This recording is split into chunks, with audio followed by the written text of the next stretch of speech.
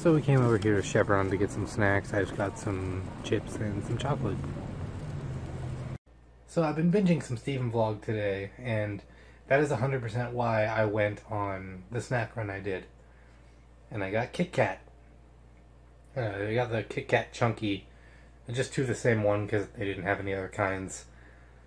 These are just the regular one, but they're really good.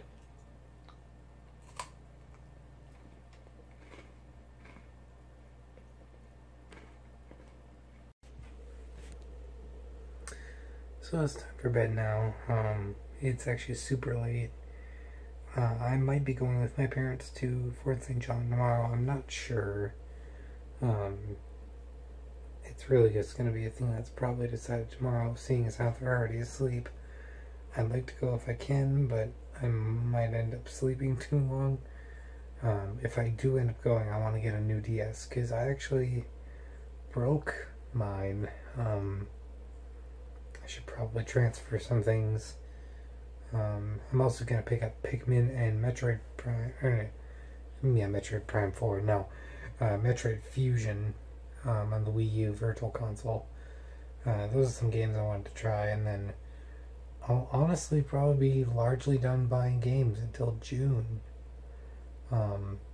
Maybe minus a couple things here and there, but I've already got lots of games, so yeah. I'm gonna open my door here before I actually go to bed, so that way Nightshade can get out of my room if she wants to. Otherwise, yeah. Today we cleaned up a bit, and I played some Kingdom Hearts. I'm like right at the end of Kingdom Hearts, and yeah. Tomorrow I'm gonna either set up some vlogs when, like, right before I leave, or maybe I can set them up now. Although, I'll be honest, I really want to go to bed. I'm kind of tired. Anyway, when Mario Maker comes out, I have a bit of an idea as well. I kind of want to do like a level a day type thing, where I just can make something every day.